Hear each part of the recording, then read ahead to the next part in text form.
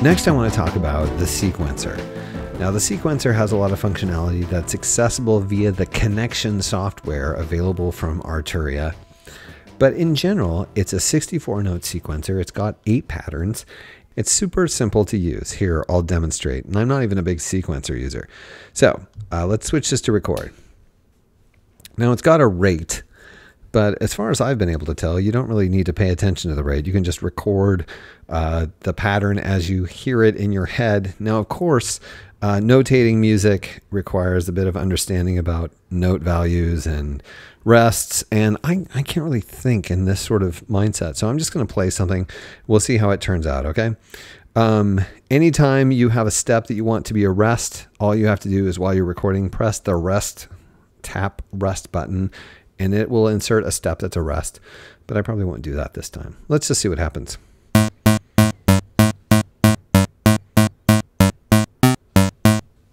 Okay, that seems simple enough. Let's see if it worked. I'll switch it to play, and then we'll see.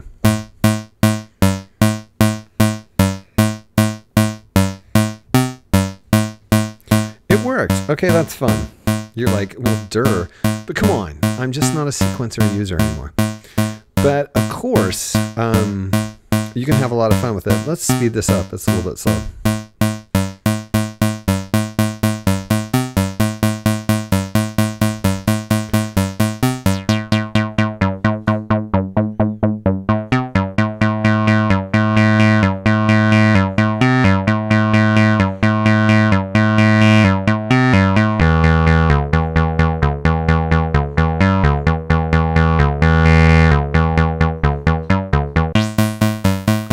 So sloppy, but you get the point. Yes, it transposes the sequence depending on what note you press.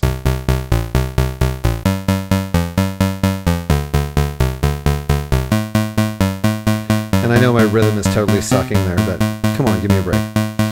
And remember we talked about earlier how the LFO can be synced to the sequencer.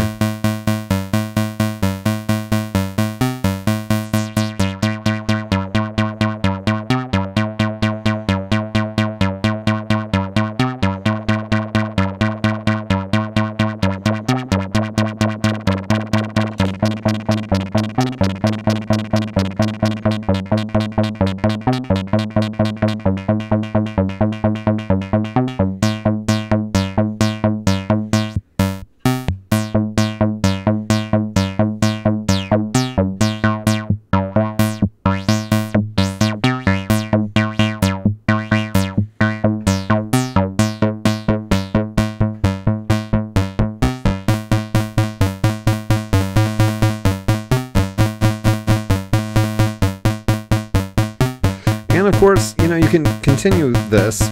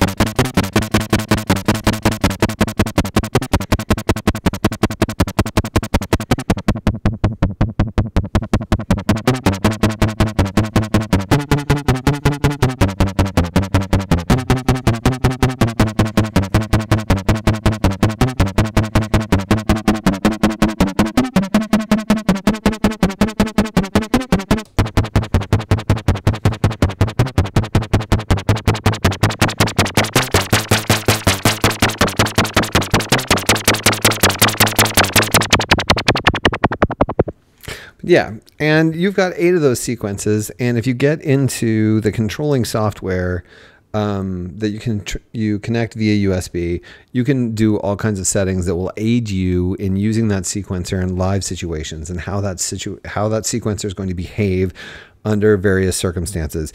Let's see what other patterns they have going on here.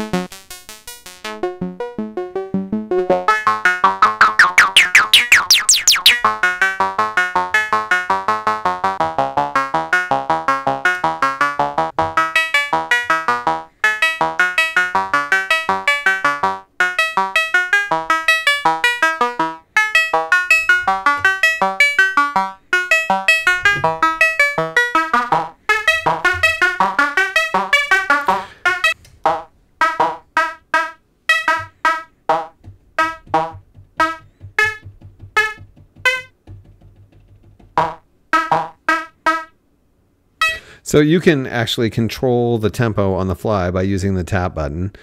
And yeah, you can hear there's a variety of sequences they have built in. You can record immediately over them.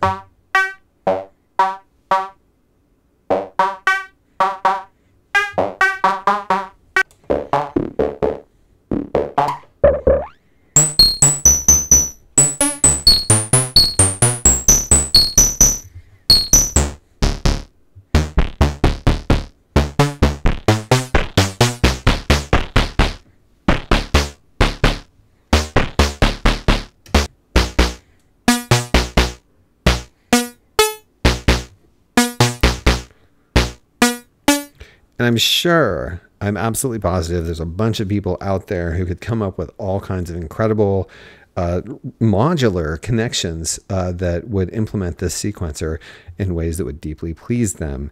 And that's one of the cool things about it, is that you do have that ability to not only program this very simply and very quickly, even on the fly, but you also are capable of modulating various aspects of it in a timing that is synced with an LFO where the timing is synced to the sequencer. So the sequencer, I'm sure to many of you, will be a really fantastic and enjoyable tool. Let's go back to the one I made.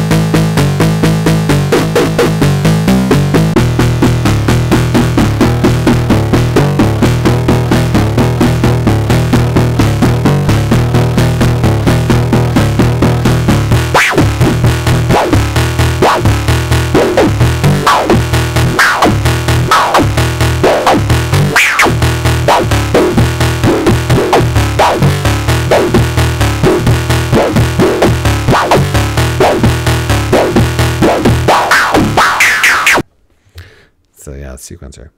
Also, let's not forget that there's glide. And glide just controls how quickly one note changes from another as you change the pitch, the frequency by pressing notes.